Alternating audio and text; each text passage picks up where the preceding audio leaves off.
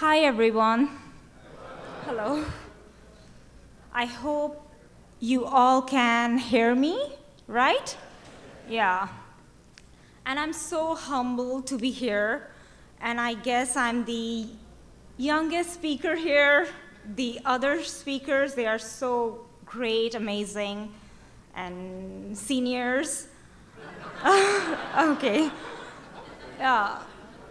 And I'm a huge fan of the American Atheist, and a lot of you know me while I was stuck in my home country, Bangladesh. So it feels so special to meet with the American Atheist in person, because I never thought I could escape from my country and go back to school and study. And it feels special that I got to see the American Atheist in person. Yeah, and I was beaten and thrown out of the house just for liking the American Atheist page. So it means a lot, and I cannot believe that I'm here. So thank you so much.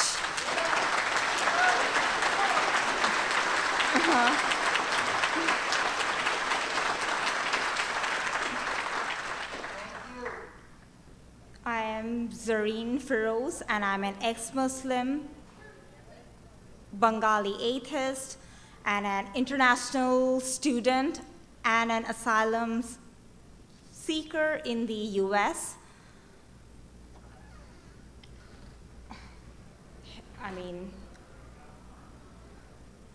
Most Americans, they don't know where my country is, and it's a small country, and it's a young country, and it still has a long way to go. So here is the map of my country, and it's the third largest Muslim majority country.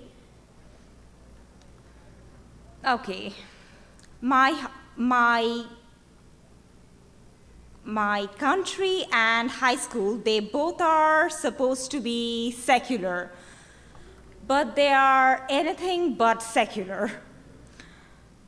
The power and the influence of Islam is too strong in my country, and even in secular schools, you are supposed to say Surah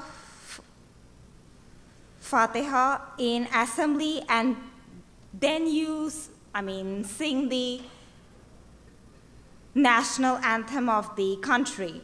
And like Hindus, Christians, they all were forced to say Surah Fatiha as well. So that was kind of weird.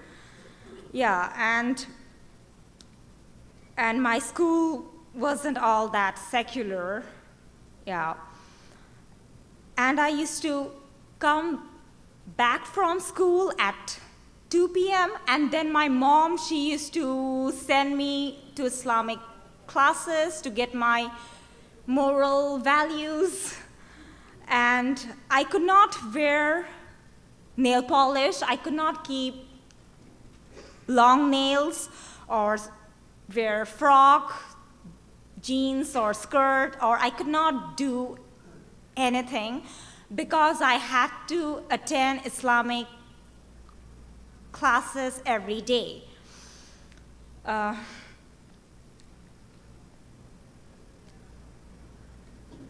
And yes, I am a born skeptic. Even as a child, I could not believe in Islam, but I used to believe in Allah, all merciful and kind Allah. Yeah, a sky daddy's there, up there. Okay. And when I was around 7 years old, my hujur, the imam, was teaching me about the Battle of Badr, B-A-D-R, that Muhammad fought.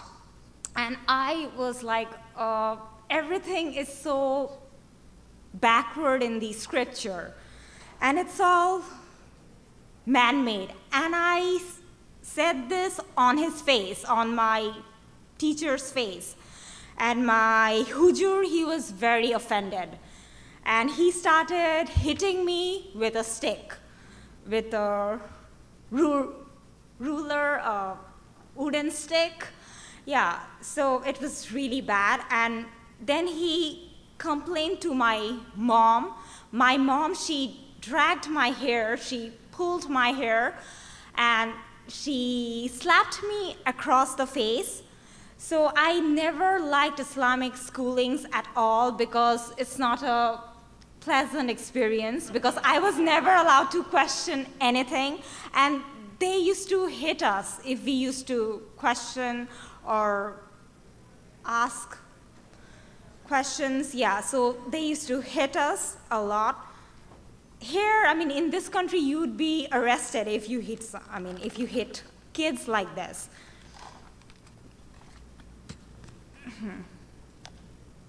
And as a,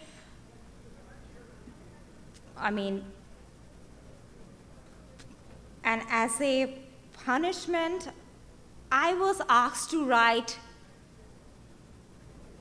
Kalima Shahadat for more than 100 times, that there is no God but Allah, and Prophet Muhammad is his only messenger, La ilaha illallah, Muhammadun Rasulullah. So it was really bad. I had to write that 100 times because I doubted the existence of Allah. So it's crazy. My journey from Islam to atheism, and I'm new in this country, and people, they ask me all the times that you come from a third world country, how come you are so liberal, pro-choice, pro-gay marriage, and you understand science, how life has evolved on Earth, how do you know so much? So they're like, I'm sorry, but there, isn't a fixed time in my life where I can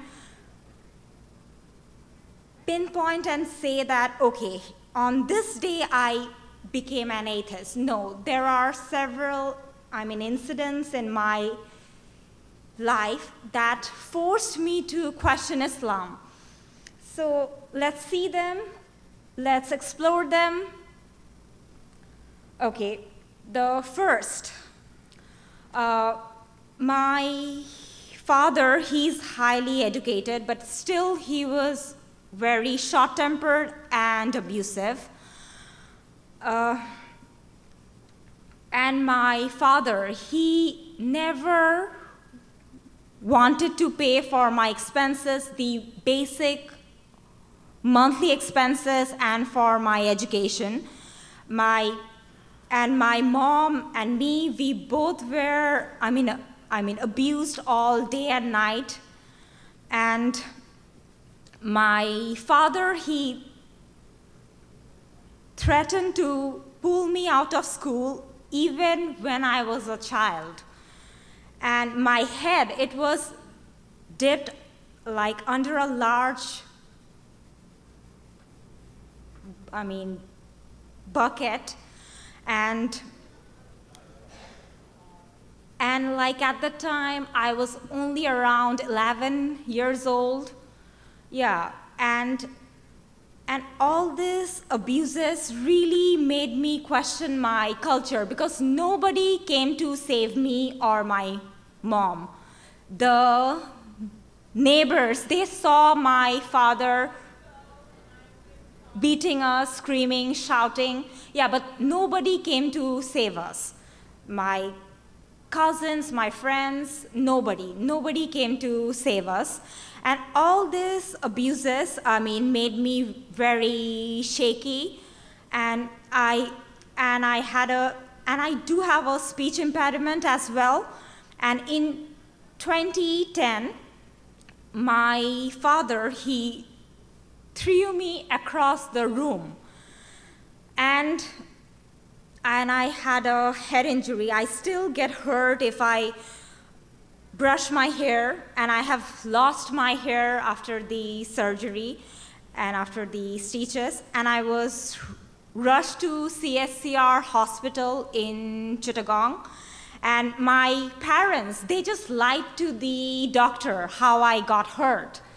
Yeah, and my speech impediment, it became worse after my head injury and after my surgery. Yeah.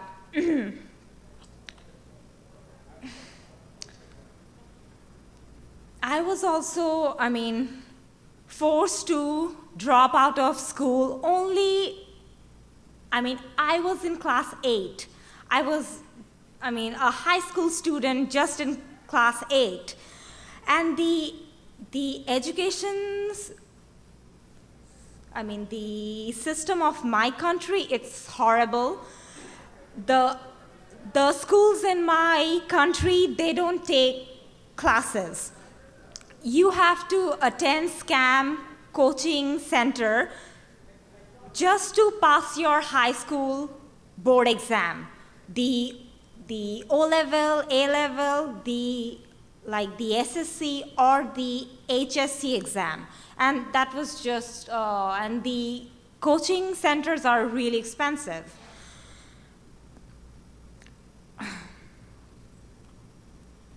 So, and this one, the biggest, I am not brave at all. The only,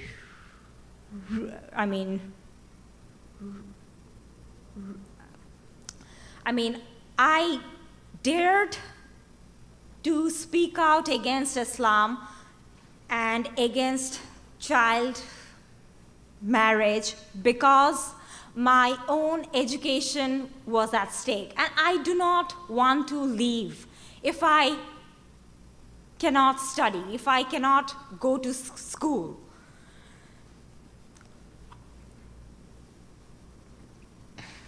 In 2013 and 14 was a turning point in my life. I was already out of school, and I was a high school dropout, and YouTube was banned in my country and in several other Muslim countries in 2013. Can anyone say why the YouTube was banned? Nobody? It's a rhetoric question. Don't worry, I won't behead you if your answer is wrong. Okay, it was banned because of a silly clip called The Innocence of Muslims. It was very silly. And that affected me a lot. Why? Because I was already a high school dropout, and I was trying to study at home by watching, the clips on the internet, and the YouTube, it was banned in my country. I could not check the calculus, the math tutorials, the chemistry. Yeah, so I was very upset, and I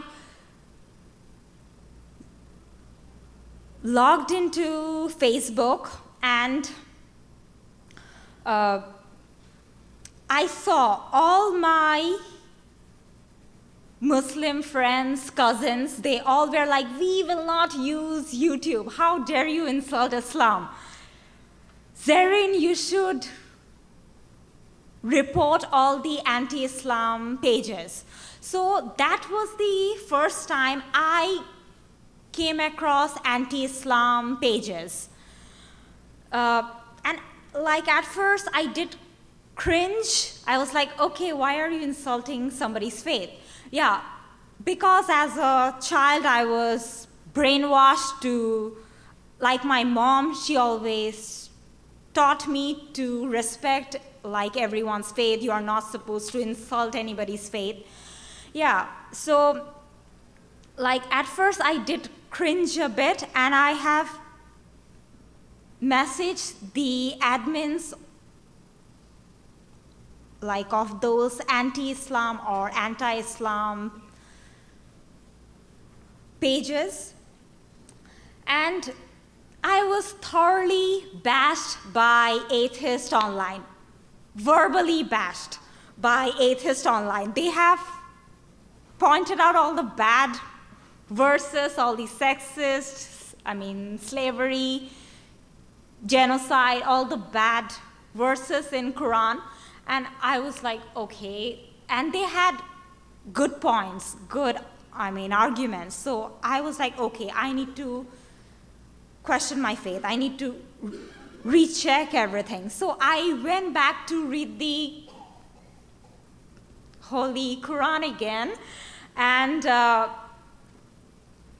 my God, on that day, I was really shocked to see all the bad verses in Quran. And I was like, the atheists were actually right. These things are not true.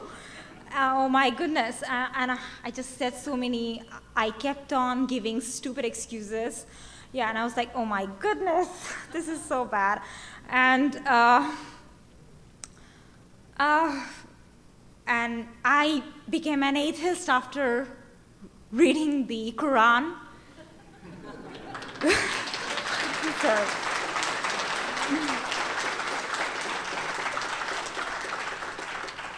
And a light bulb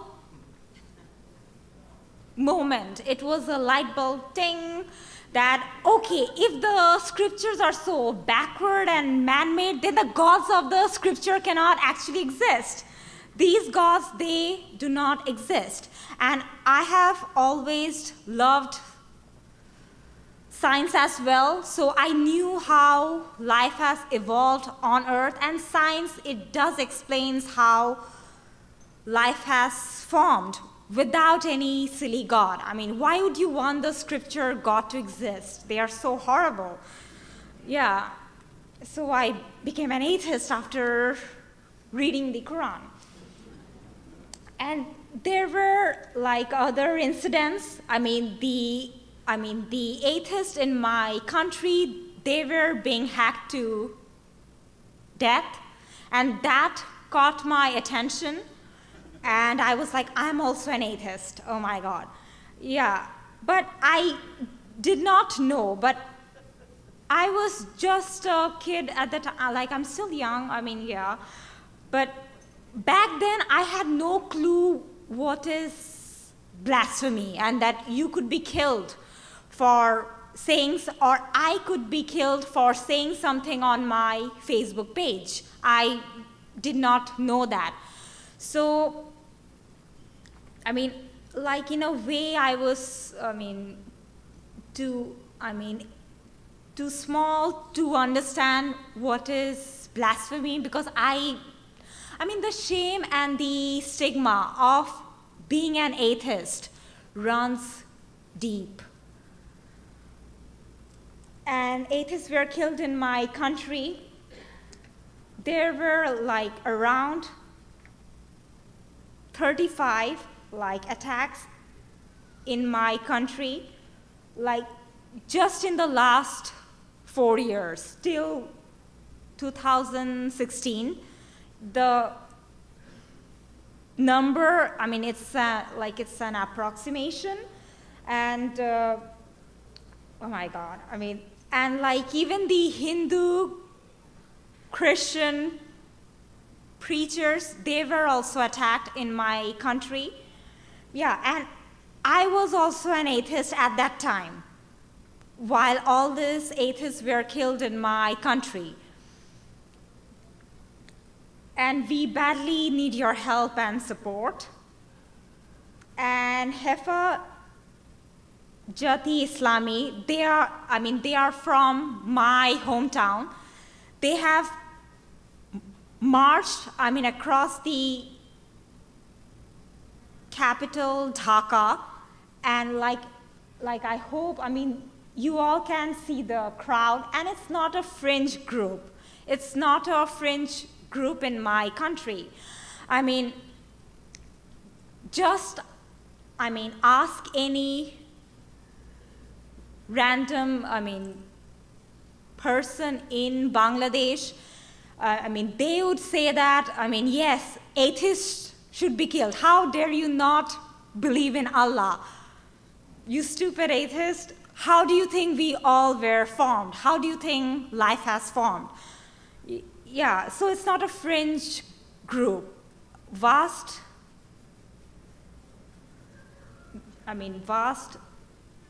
majority of the Bengali Muslims, they do think that, atheists should be killed, or they should at least be jailed for, blasphemy.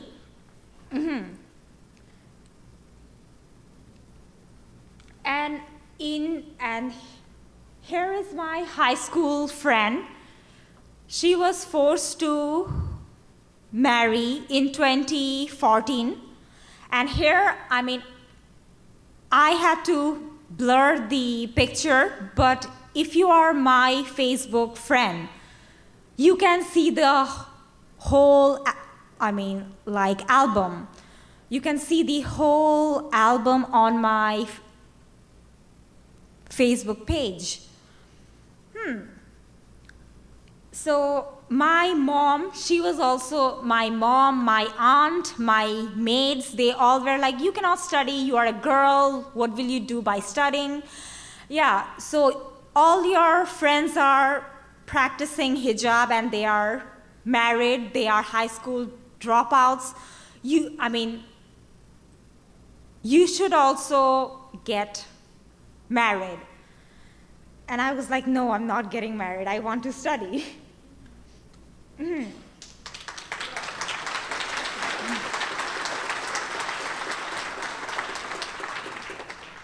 And child marriage is, it's so common in my country, Bangladesh. It's, even the upscale town, even in Dhaka, Chittagong, rich kids are married off from good, like the English-speaking schools. Yeah, so it's very common in my country, child marriage, and my country ranks 5th in child marriage. As you can see, it's the Google search result. And yes, you can get, arrested in my country just for a Facebook post. I don't have a blog. I am not a blogger.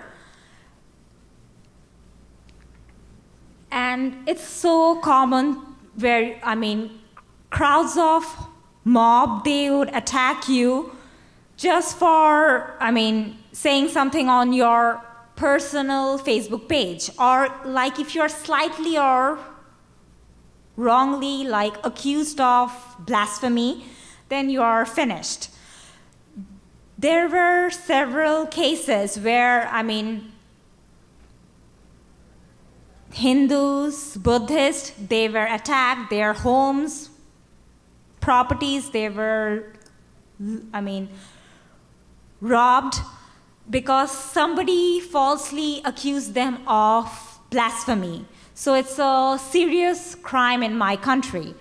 And like on the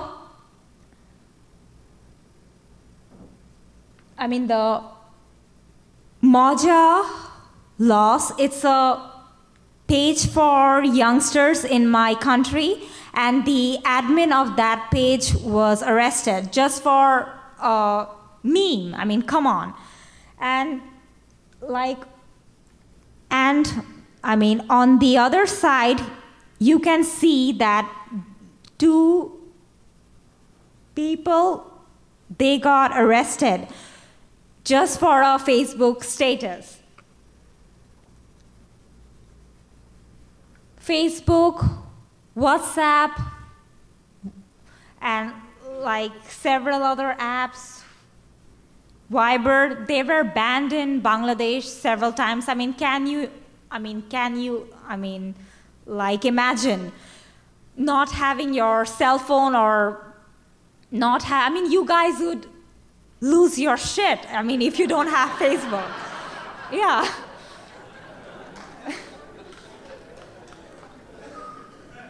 And my country, and I have seen my country changing from bad to worse.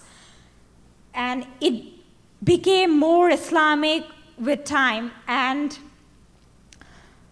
my high school friends, they all started practicing hijab, like hijab with a face full of makeup. It makes no sense to me. Why would you wear red lipstick on top of hijab? And boys and girls were separated. Boys on one side, girls on the other side in Muslim parties, weddings, and I just could not take all that. So all that made me really challenge the norm, the status quo. And I was also asked not to enjoy the Bengali New Year because I would be a Hindu if I do that. So South Asian culture, it's very rich, diverse, but everything was being moved away for the sake of Islam. And yes, thank you, Internet, for making me an atheist. Internet has opened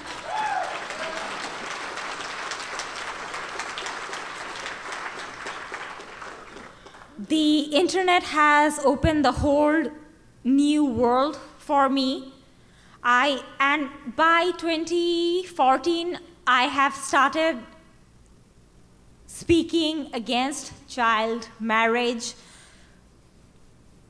blasphemy law, and my country is supposed to be a secular country. Bangladesh is supposed to be a secular country, not an Islamic country.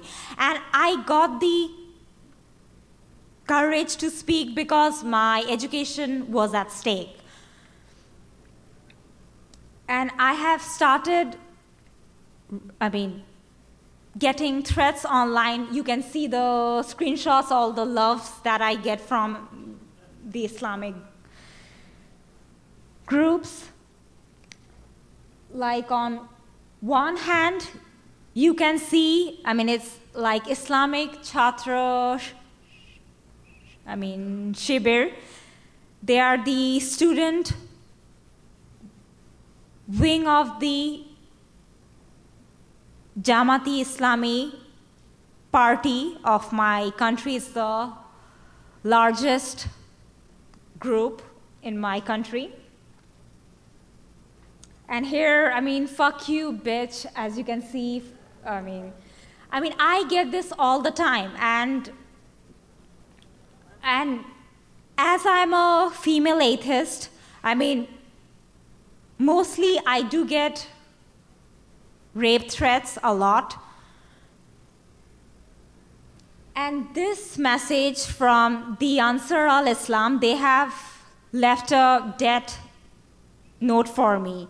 The Ansar al-Islam, they are the Al-Qaeda branch of group in South Asia, branch or group in South Asia. So this kind of changed my life. My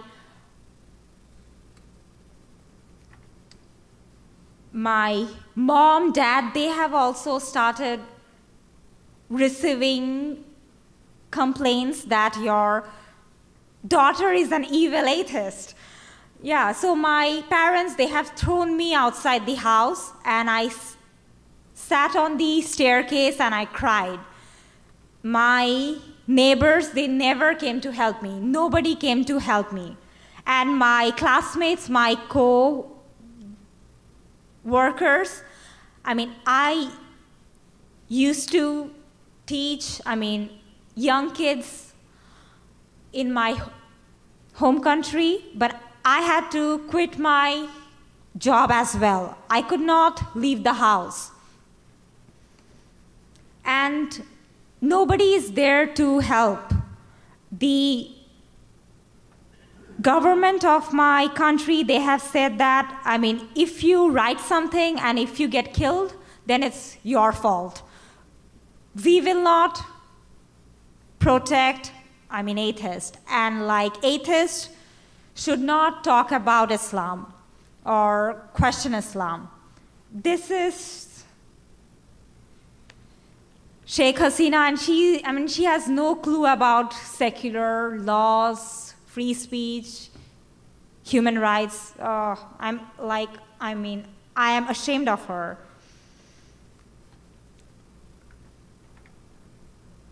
Police in my country, even they have said that they will not help atheists, so I could not, show all those threats to,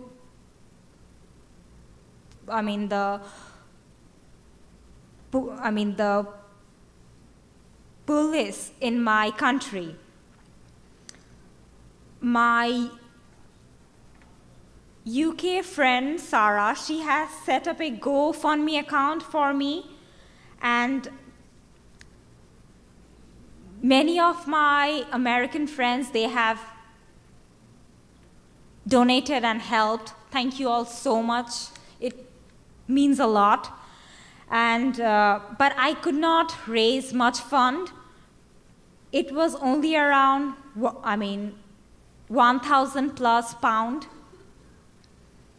And the UK and the Swedish embassy, they have also said no to me. And Brexit just happened after that, so I came in this country during a very bad time. And the reasons that they gave was very silly, that you are single, you are unmarried, you don't have kids or husband, so you lack ties to your home country, or you don't have your own bank statement, so you lack ties to your country and you cannot leave the country. Finally, the US embassy, they have accepted me, and last year I was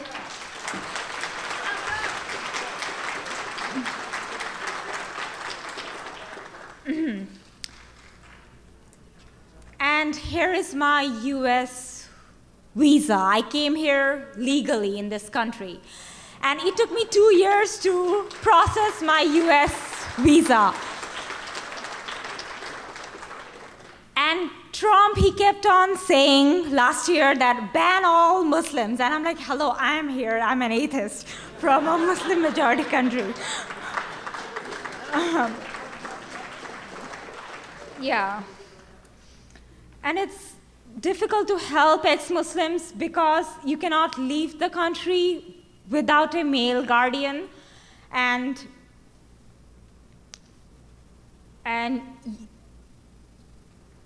you cannot, publicize your story because you may not get visa. Like if they know, like if the, embassy, if they find out that you are an atheist and trying to leave the country. My life here in the US, I got a new life. I never thought I could go back to school. I got to wear skirt for the first time after coming in the US.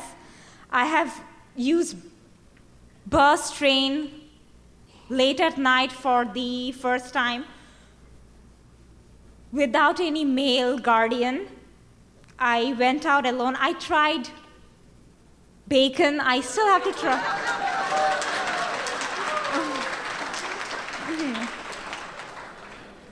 And I'm learning how to drive and swim. And I have started a skeptic club on my campus. My school is really Christian. It's a small school. Yeah. And Bengali atheists, now we are growing in numbers. We have more than 26,000 members. 26 plus thousand, yeah.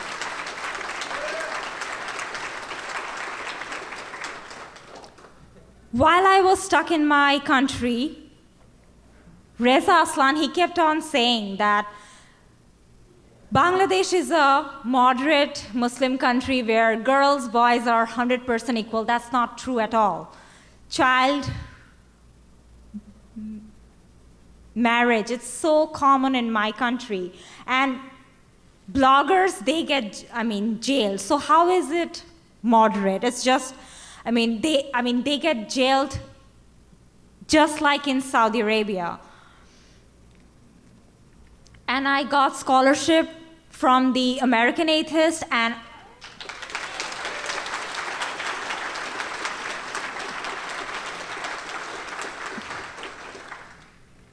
also from my school. So that's how I'm paying. And I also came here with limited funding from my country. My mom, dad, eventually they had to let go of me, but they are still not ready to accept me, and they cannot keep an outspoken atheist in their house. So it's very bad that I lost everything, my parents, my country, everything. And I have filed for asylum. I still cringe to say that I'm a refugee. Who thinks that you would be a refugee? You cannot stay in your own country. And I cannot work until 150 days. So that's a lot. It's almost like 6 months. And it will take me 3 years to hear back from the US government. That's insane. How would I live for the next 3 years? So here I need your help and support to pressurize the US government to speed up my case. 5 lawyers, they have looked into my case and they have said that yes, you have a credible, fear to seek asylum. Yeah, and they have filed my case on 3rd August, this August. And I love science, I'm passionate about science, and I hope to start my own YouTube channel and podcast so you all can support me, and please keep in touch. Well, I'm new in this country and I need more friends here, like-minded friends. And thank you so much. Thank you, American Atheist, David Silverman. Thank you all so much.